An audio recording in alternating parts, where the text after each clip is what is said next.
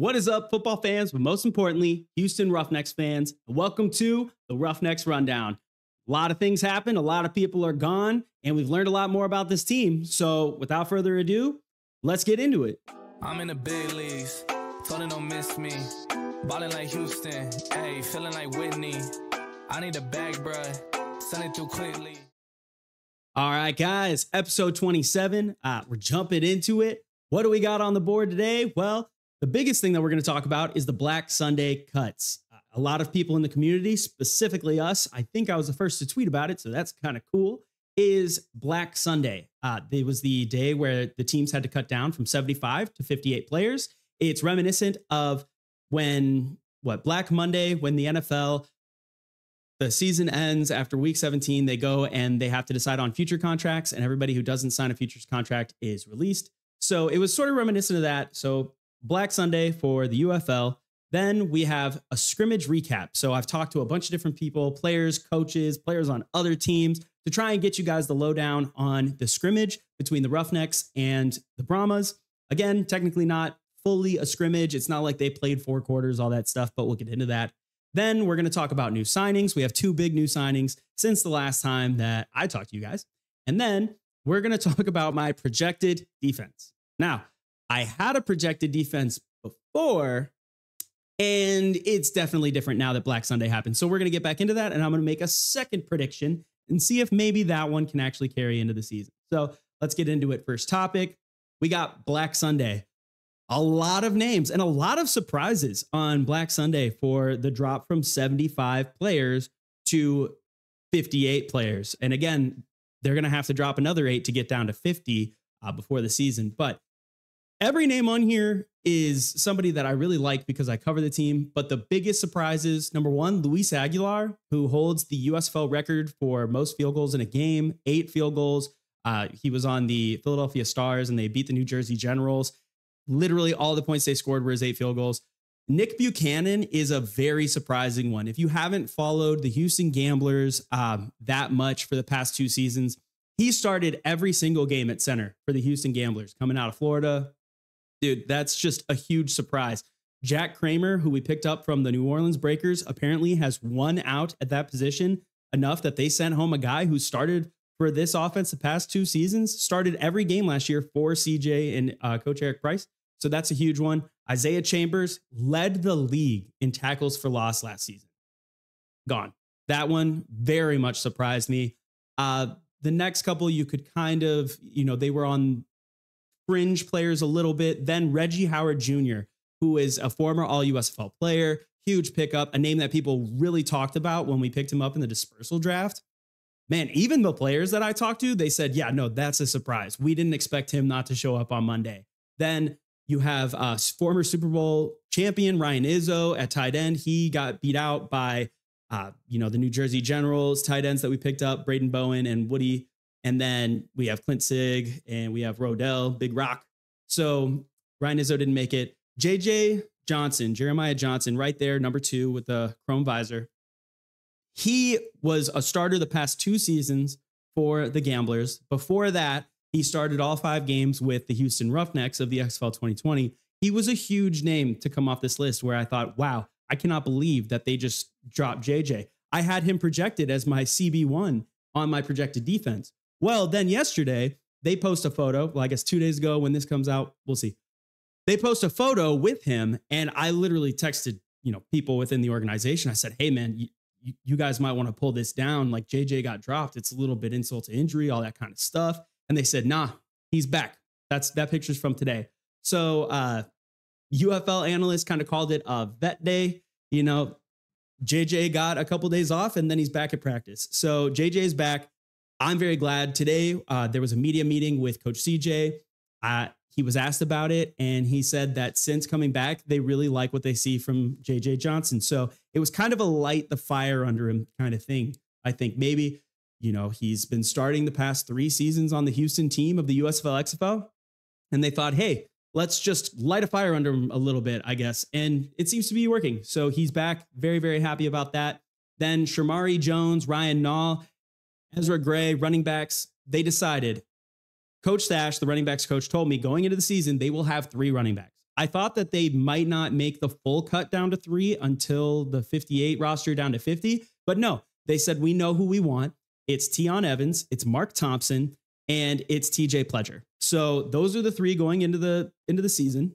That's very exciting. And then Coach CJ also mentioned in the media today that one of the wide receivers, they're also mixing him in with running back a little bit. So that's cool. We kind of have an RB4 utility joker player. I'll get the recording of that and I'll post that for you guys to see. Then Dayan Lake, humongous surprise to me. Dayan Lake was our 3rd best graded player last season by PFF. He started all the games.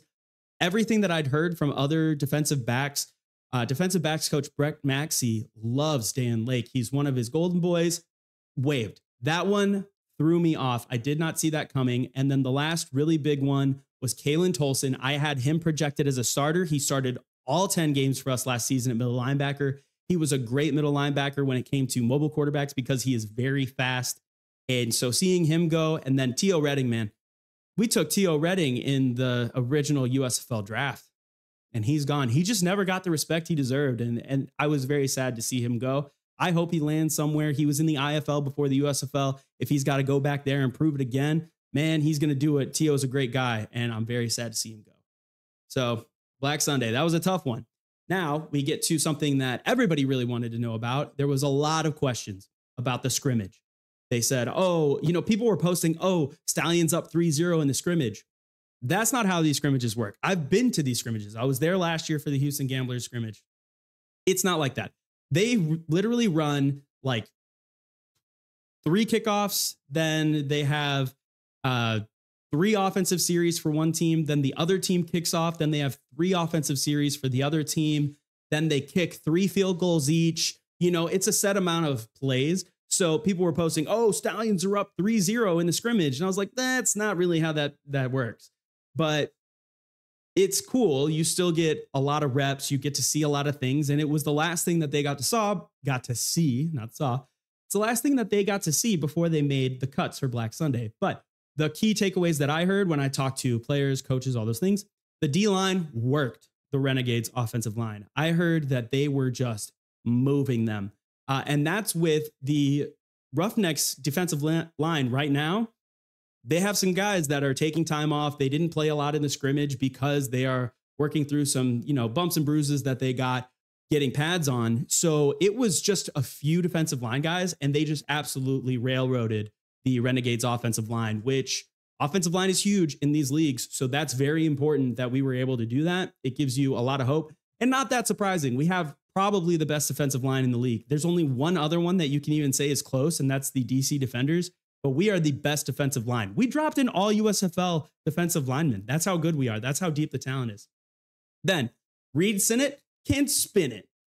Excuse my pun. I thought it was very funny. And also last week, Coach CJ in the media, he said, Reed spin it. And I just thought that was very funny. So I've been rolling with it ever since. Reed Sinnott can throw the ball, man. I heard from multiple people that were watching, that were there playing, that the offense looked good. They looked much better than they looked against the Renegades. So that's a little confusing. I'm talking about the scrimmage and the joint practice a little bit. So the D-line worked the Renegades O-line. They also worked the Brahmas. Apparently, I heard from a couple D linemen that the Brahmas offensive line literally did not want to be there. That's one of the last things. So that's a big thing. Reed Sinnott, this is against the Brahmas in the scrimmage. Reed Sinnott looked great. The offense looks good. The receivers were catching balls. The routes were crisp. They were getting open. It was very impressive.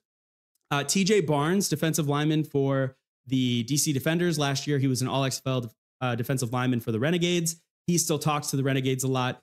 He heard that the Roughnecks put belt to ass on the Brahmas, which I don't know if you've ever been spanked with a belt. Usually it doesn't mean that you were doing something good.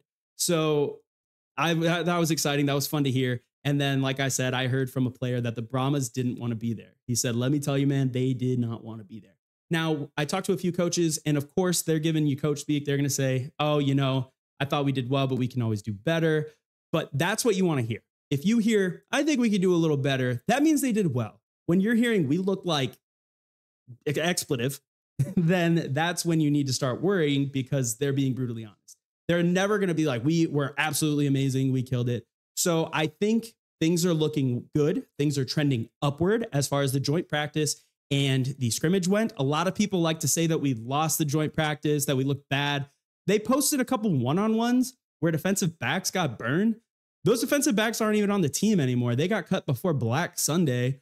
And then now you're going to come at us on a drill that is literally, if the receiver doesn't win the one-on-one, they're a bad receiver. They need to go home.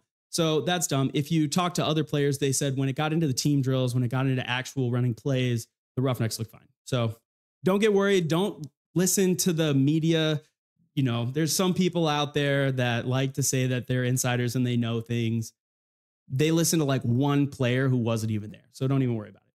Now, moving on to the next thing. We have new signings, and this is very exciting. Coach CJ in the media last week, he talked about bringing in 2 new guys. He didn't say names because they hadn't signed yet, but apparently they signed like immediately after. So they cut 2 defensive backs immediately after the joint practice. They were the only team to cut players after the joint practice. It seemed abrupt and out of nowhere. But Coach CJ said, well, we have 2 guys who were on futures contracts that we're trying to sign. And then I heard that the 2 guys who got cut after the practice, it was kind of already decided because they found out that they were going to be able to sign these 2 dudes on futures contracts, one of them being Corn Elder here. It's Corn. And so they already knew that they were going to let those guys go. So it didn't really matter how well they played in the joint practice, which is tough to hear. And, you know, it hurts. I like these guys a lot. But we picked up Corn Elder, who has played on the Panthers, the Lions, the Giants, the Commanders. He was drafted in the 5th round, runs a 4.49 40. He's 5'10", 183. He's a little bit older. He's 29 years old, but he played at Miami. He's very physical. And I've been told that he's playing all the positions. He can play outside corner. He can move inside and play nickel. That's very important in these leagues. I say it all the time. You have to be able to play multiple positions. You can't just come in and say, hey, I play left side corner. That's not going to fly in this league. You got to play multiple positions. Like, I've heard a lot of good things about Markel Roby. They say that he can play any position in the secondary. That's what you got to be to make this team. So Corn Elder, a guy who's coming in, he's a veteran. He's played in the NFL since he was drafted by the Panthers in the 5th round. He's been at least on a practice squad every year. This is a very good veteran talent to bring on who's probably going to be a starter and make an impact. We'll talk about that later. Then a guy who I'm almost positive is going to be a starter, Jimmy Moreland. Jimmy Moreland coming out of James Madison. He was drafted in the 7th round by the then Redskins, now Commanders. He started a full season for them. If you go look, compared to other players in this league, they don't really have professional stats in the NFL. Jimmy Moreland started an entire season for the then Washington football team. So he was drafted by the Redskins. Then they became the Washington football team. He started a whole season with them, put up some good highlights. You can go find him online. 5'11", 182. I think this dude, hands down, starter week 1 on the outside at corner. I think Jimmy Moreland is a great pickup. This is one of my favorite pickups we've had in a long time.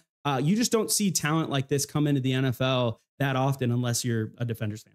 But very, very excited for Jimmy. He also has a great following online. Man, his post blew up when I posted about him getting signed. So very excited to see what Jimmy can do. Moving on. Then we have game 1 starters. So like I said, I had predicted the game 1 starters. I was so wrong. The entire secondary that I predicted starting was dropped by Black Sunday. So that's out the window. Then 2 of the linebackers I had starting, one of them gets no time and I haven't heard great things about. And then the other one was waived. So I had to go completely reevaluate those positions. Now, I think I'm still completely right about safeties. I think Manny Bunch, Donald Rutledge Jr., it is their job to lose. And I don't think they can lose it until at least week 1 or if they get injured. Knock on wood. We hope that doesn't happen. The defensive line has not changed. I still think it's Chris Odom and Adam Rodriguez on the outsides. I think they're the most dominant in camp right now. I think Ronnie Bingham is going to move in and be rotating with them a lot. They want to make sure that they can have fresh legs whenever they need them. And then I think Toby Johnson and Alive Sagapolu are the starting defensive tackles. I do believe that Keontae Shad is showing out in camp and that he looks good. I think he's going to rotate in, but I think first down, week 1, I think it's going to be Toby and Alive. Those are my things. Now, linebacker, I had to go change it. I still think Reuben Foster is LB1. He's going to be the guy with the green dot on his helmet. I think he's going to be running it. Then I think JT Tyler, who enough people do not talk about yet. They will. He's very good coming out of Princeton. JT Tyler, I believe, will be the third linebacker. So when they have packages that require a third one, I think he's coming in. But I think linebacker 2 is going to be Gabriel Sewell. I have heard so many good things coming out of camp about Gabriel Sewell. The coaches love him. The players love having him in the locker room. Gabe Sewell is a name to watch. Him and Ruben are going to be the top 2 linebackers on this team. And I think JT Tyler will be the guy who rotates in with them. Then we go to corner, where I was just absolutely wrong. Now, I had JJ Johnson as my CB1. He was waived. He was brought back. He just had a couple days off. I think he's going to rotate in, but I think they brought these other guys in for a purpose and with meaning. And I think that they are going to start week 1. I think, like I said, Jimmy Moreland, hands down, he's going to be starting on the outside, if not starting at nickel or following their best receiver. Jimmy Moreland will be in there. I believe Keandre Thomas, this is a guy who was elevated a couple times last season by the Packers. He had a futures deal and then it fell through and he came over to us. I think he's a great talent. Those are our 2 best pickups since the season started, Jimmy Moreland and Keandre Thomas. Then I think Corn Elder, with the way that he can play multiple positions, I think he's going to start, and I think he's most likely to play at nickel. So this is who I have now for game 1 starters.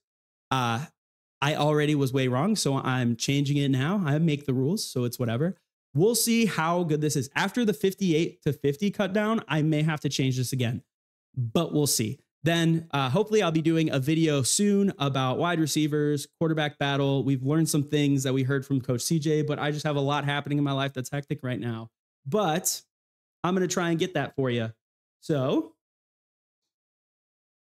hopefully next video, I will have projected starters on the offense. I'll be able to tell you about camp battles that have been happening with tight end, wide receiver, quarterbacks, running backs, the things you want to know. It's going to be very, very exciting. But until then, rough them up, drill, baby, drill, and I'll see you guys next time. I'm in the big leagues, told her don't miss me. Ballin' like Houston, hey, feeling like Whitney. Hey guys, thank you so much for watching the UFM United Football Media. If you like that, please make sure to like and subscribe. Also, if you want more videos, you can check them out on our channel over here. The best one for you is right here. And then if you like mine, the rest of my playlist is right here. Thank you guys, and I hope to see you next time.